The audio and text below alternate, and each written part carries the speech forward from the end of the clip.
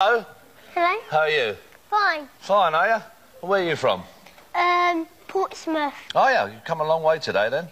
How did you get here? Well, I had to get on this bus, have a quarter mile, and then I had to get on the train and have 18 miles. Right. And then what did you do when you got off the train? I had to wait for this big posh car, and then... What big posh car? Well, the car gets you here, of course. Oh, that's nice, though, isn't it? Nice to come in a big posh car. And who was in the car with you?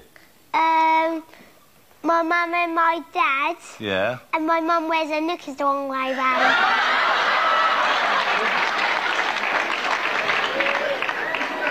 Well, so hold on a second. Are you the mother? Why does your mum wear the knickers the wrong way round? Because when I come in, I see her knickers on. I can see the rest of her bottom.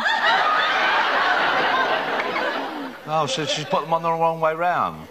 Well, did you tell Mummy her knickers were on the wrong way round? And she won't even listen. She goes, "Oh, no, no." And I'll say, "Mum, what can I see the rest of your bottom then?"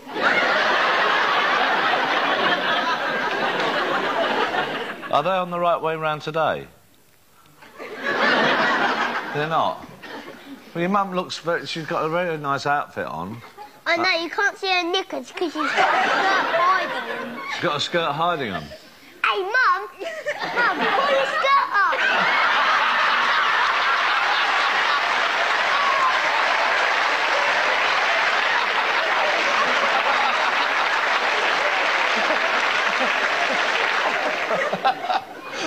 Well, I think she might be a little bit embarrassed in front of everybody that, you know, that it's not the right thing to do. Yeah.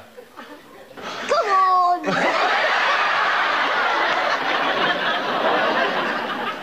You ever see Mummy with no knickers? Yes, a lot of times. And I'll say, "Mum, have you got invisible knickers? Because I can't see your Lulu."